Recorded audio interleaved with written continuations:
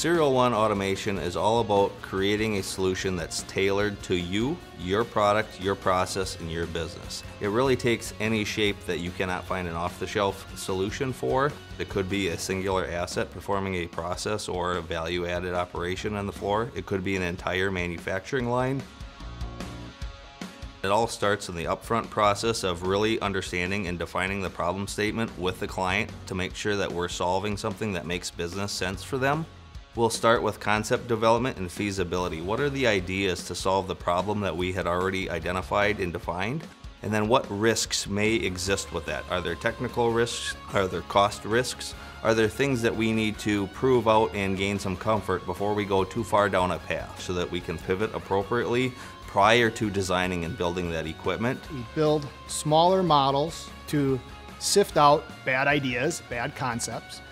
We use wood and other low-cost materials because our goal is speed and flexibility. If we do have a concept that's going to fail, we want it to fail fast.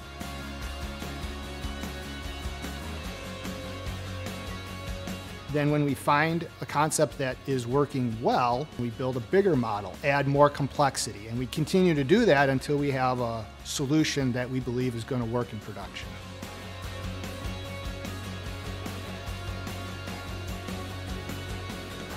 We also want them to be stewards and owners, of the asset when we're all done. Our value is making you more successful. We're not an OEM. We're not going to become a collector of patents. That is yours, and Foth is not making that for anybody else.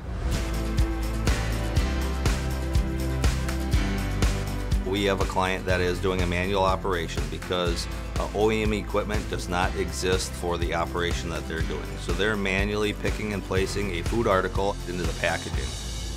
Challenges with that is robotics cannot operate at the rate of speed that they need to do to hit their throughput requirements. Another challenge being space requirements that they have available on a floor. Our client was really sensitive about certain techniques, such as vacuum. They did not want to use vacuum to pick up the product. We tried some 3D printed grippers, but what we ended up finding working the best was stainless steel polished fingers. We try to take on the most challenging projects our clients have. It's kind of our niche. Serial One automation is really for those clients who have a strategy and want to invest in their product, their process, and their technology. Really what we're doing is redefining custom, and we're truly creating first-of-a-kind solutions that do not exist in the market today.